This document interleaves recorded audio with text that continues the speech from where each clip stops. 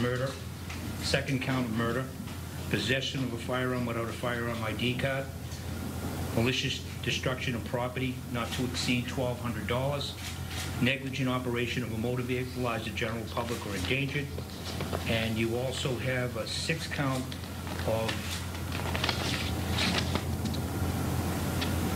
leaving the scene after causing property damage. On all 6 counts, not guilty, pleas to Leandra. Do you understand those charges, Mr. Lopes? Yes, I do. The court is appointing Mr. Tipton to represent you on this case. Mr. Tipton, remind me at the end on his other cases whether you want to accept appointment on those. I would accept appointment. Okay, so you'll take appointment on all 3 cases? Yes, I will. Mr. Tipton, is there a question as to competency? I know Dr. Petru was interviewed. Is there a question in this? There is on behalf of the defense, and we did conduct an interview. All right.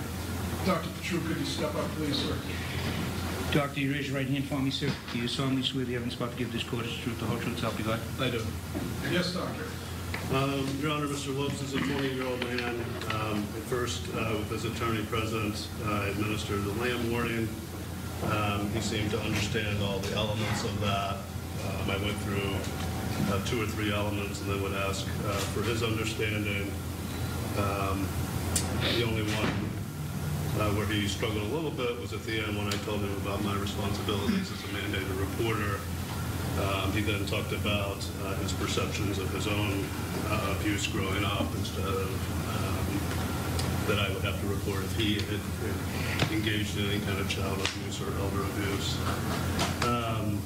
He was coherent throughout the interview.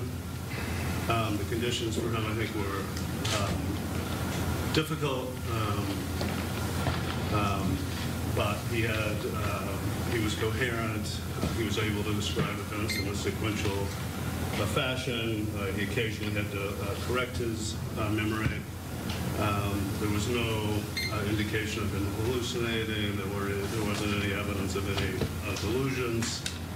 He denied experiencing any of those recently or in the distant past.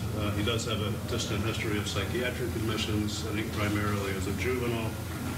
He indicated that he cut his neck seriously around age 15. That led to one of his psychiatric admissions. He indicated that he disagreed with the charges, but he understood them. He understood that they're serious. He suggested that he could receive 2 life sentences. He gave a reasonable account of plea bargaining. He gave reasonable accounts of the role of district attorney. He couldn't name his attorney by name initially, but he was familiar with his attorney from today and perhaps yesterday. He said he trusted his attorney. He would strongly consider his attorney's advice. In short, I didn't find any substantial reasons to doubt his competency, although I did tell his attorney that that would be my opinion. I also would not think, given the circumstances, that further evaluation would be inappropriate. So for purposes of today's arraignment, I'll make a determination that he's competent to be arraigned.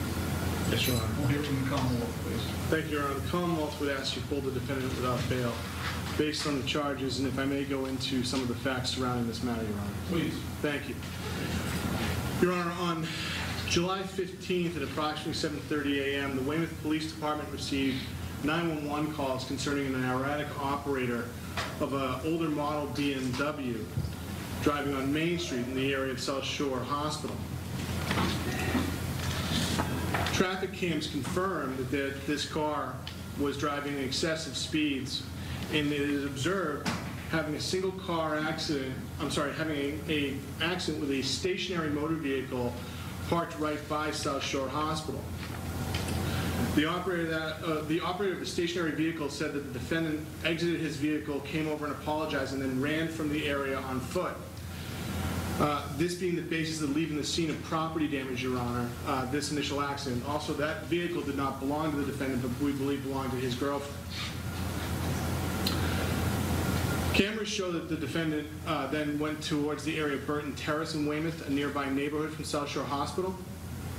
And Weymouth police would dispatch to the general area to try and find a suspect involved with this erratic operation.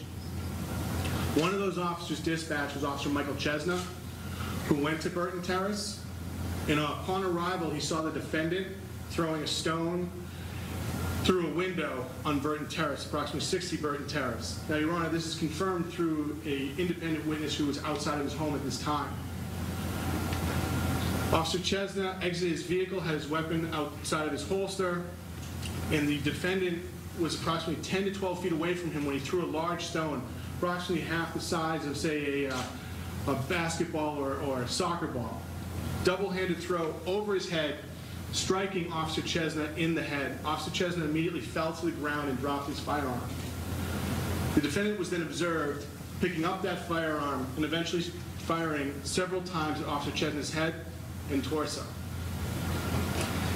This was confirmed also by a second officer who arrived on the scene to see this, Officer Sean Murphy, who, when he arrived, immediately tried to return fire even through his own cruiser.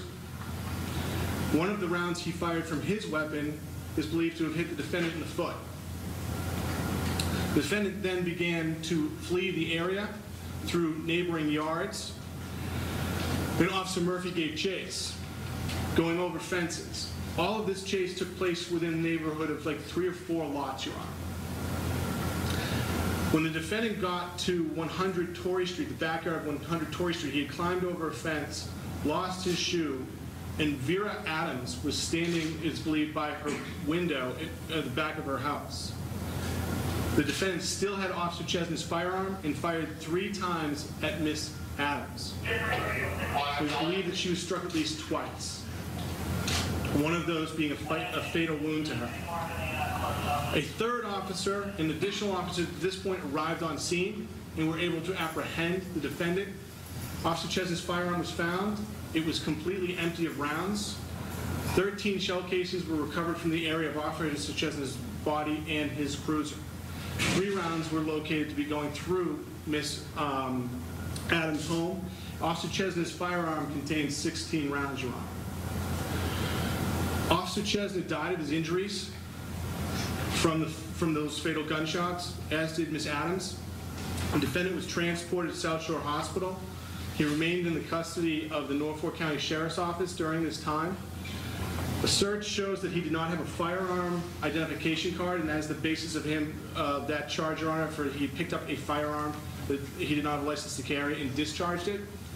The breaking of the window is the basis of the property damage under 250, Your Honor. And you've heard the facts that we allege on the homicides. The defendant's severity of his crimes, Your Honor, call for him to be held without bail. In addition, he has a significant flight risk where he is facing 2 life sentences, as apparently he's acknowledged in the competency evaluation. And in addition, Your Honor, these facts alone indicate flight. For when, after he shoots Officer Chesna, he still flees from the area. So with this, Your Honor, the Commonwealth would ask you to have the defendant held without bail on this docket. That's essentially it, Your Honor. Judge, with regards to bail, I will just ask whatever you set determined it be made without prejudice, but I would like to address the competency issue. Please. I understand Your Honor made a finding of competency for arraignment. In this state, an incompetent defendant can be arraigned. So, having said that, what I'm concerned about and why I'm asking that he be sent to Bridgewater for further evaluation, for the 20-day evaluation, is because the third prong of competency, ability to assist his counsel with his defense, I've been unable to speak with him in any coherent fashion regarding anything about the case. He has a long and detailed history of psychiatric disorders. He has a history of reporting at least one time hallucinations. Right now, a case like this, where the tragedy is so great, that I would ask that we be very careful, as the SJC is often instructed, and ensure that the person that I'm having to deal with and the court's having to deal with and the prosecution is prosecuting is indeed competent. And under Chapter 123, if he is sent to Bridgewater for further evaluation, they can determine in quick stead, if they would decide, that he is indeed competent. Now, as the clinician told you, the situation, the environment for this evaluation today was outside in a van idling with enormous noise everywhere, including helicopters. Must have been 90 or 95 degrees because we were standing in the exhaust fumes. It was hard to hear, it was hard to think, and given all of those circumstances, I would ask that he be sent to Bridgewater for further evaluation. Thank you. What I think would be most appropriate at this point, Mr. Tipton, is I'm happy to, I don't find, based on the Dr. Petru's evaluation report to me, I don't find a question of competency that would warrant me sending him to Bridgewater today. I'm happy to approve whatever funds you need to have an independent evaluation done as to competency and anything else that you'd like to have evaluated for. But I don't think it's, based on what I've heard today, I don't think a Bridgewater evaluation is warranted, as I've indicated. The gentleman, Mr. Lopes, will be held without bail and held at the Dedham House of Correction. Could we get a, what date would you like? We do these normally on a Wednesday or Friday by video conference for the first time out. And I guess I'd ask whether you want it marked for probable cause or how you want it marked, Mr. Tippett. I think reality tells me that it will undoubtedly be indicted, so I'd ask for a 30-day date. And that would be the Wednesday, I believe, I want to say the 15th. All right. And how do you want it marked? For probable cause or for status? Yes, for probable cause. Yes, Your Honor. All right. If you give Ms. bail notice, please, Virginia. So, Mr. Lopes, you're held without bail until August, what was it, 15th at 9 o'clock for probable cause. You understand that, Mr. Lopes? That if you get arrested or charged with any no offense while this case is pending, you could be held without bail for up to 90 days. You understand that warning? Mr. Lopes? Thank you. And did you mark that by way of video conference? I did, and Your Honor, the other two cases Mr. Tipton will put on, we're going to change the date from June 30th to this date. Understood. Thank you. Could I ask everyone, please, to just remain where you are when the defendant states no, please? Thank you. Thank you, Your Honor. Thank you, Mr. Clark. All rise, please. Recess. You've been watching the arraignment of 20-year-old Emanuel Lopes, accused of killing Officer Michael Chesna and Weymouth resident Vera Adams. As you see there, the rows were filled with Weymouth police officers. The judge here found him competent to be held without bail. He'll be held at Dedham House of Correction for 30 days as this case goes on. We'll send you back to regular programming now. We'll have updates on this case on CBSBoston.com and, of course, the very latest on WBZ News beginning at 5 o'clock. We'll see you then.